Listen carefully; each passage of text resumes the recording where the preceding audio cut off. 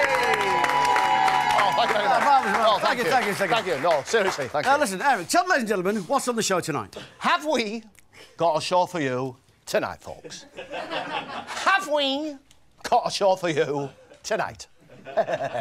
Hey, have we got a show for them tonight? Of course we have. Of course we have. Of course we have. I'll tell you what we have got. We've got a fella coming on here in a few minutes' time. He's really clever, because he swallows... Oh, yes, folks. He swallows a 4-foot sword. What's clever about that? He's only 3 foot tall. He's only 3 foot tall. Now, listen, we've got two big stars with us here this evening. Oh, yes. Mr. Jimmy Tarbuck. Oh, yes. And, of course, Des O'Connor. Who? Des O'Connor. Des? Oh, Des, short for desperate. That's right, yeah. That's the one.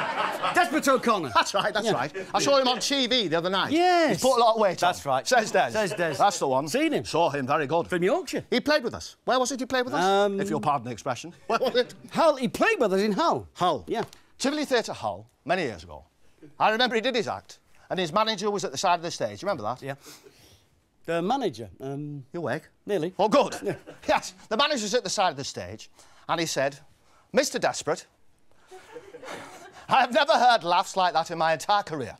Get back on that stage and sing us another song. He said that. He said that a couple of times. Yeah, more than once. And then the audience ran out. Screaming for their money back. That's right. Yeah. Get out of that. You see, you can't, can you? Hey. Hey! Oh.